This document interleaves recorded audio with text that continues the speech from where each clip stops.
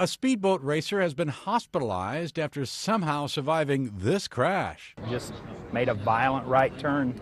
The boat tumbled, the capsule came out of the boat shot straight up in the air and went flying. This is all that remains of the vessel. The bow was broken, hull battered, and the fiberglass was just shattered. The driver isn't doing that much better. While he was able to walk away, he later complained about how he was feeling and sent to the hospital with internal injuries.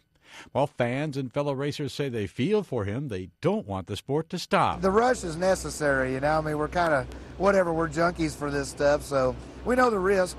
Otherwise you don't do it. You can't do it if you're going to be afraid. Officials say he was going about 170 miles per hour at the time of the crash, while other boats topped out at around 250.